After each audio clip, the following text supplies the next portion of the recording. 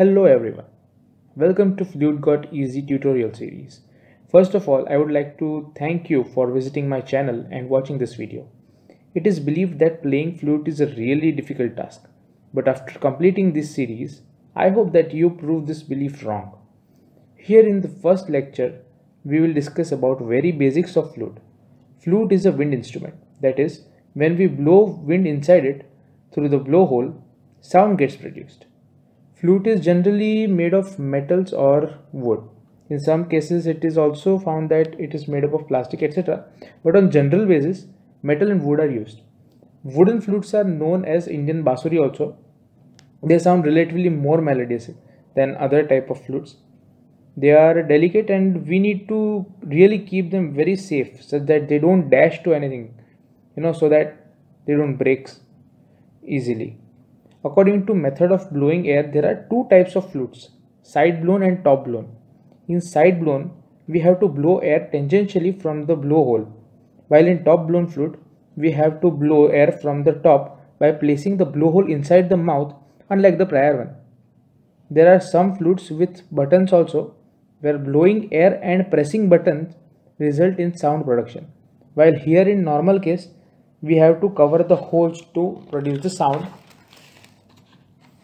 But here in this case, we are just considering our normal flute, that is Indian basuri, into consideration. The structure of flute is as shown in this image.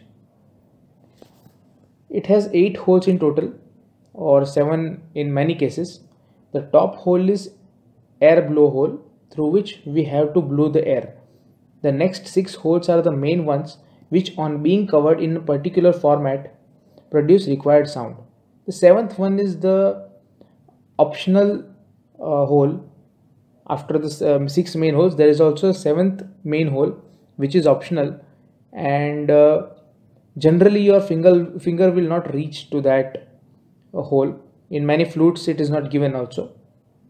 It's extra note basically. There is a solid elastic material at the top of the blowhole in interior of the flute, which reflects the sound that is necessary for scaling flute. If that is not on proper place, key note of flute may deviate, resulting in faulty performance. Now you may ask, what is key note, right? Key note is always written on the top of the flute as shown in figure. It represents the note that will be played if you cover the top 3 holes and blow the air through the blowhole.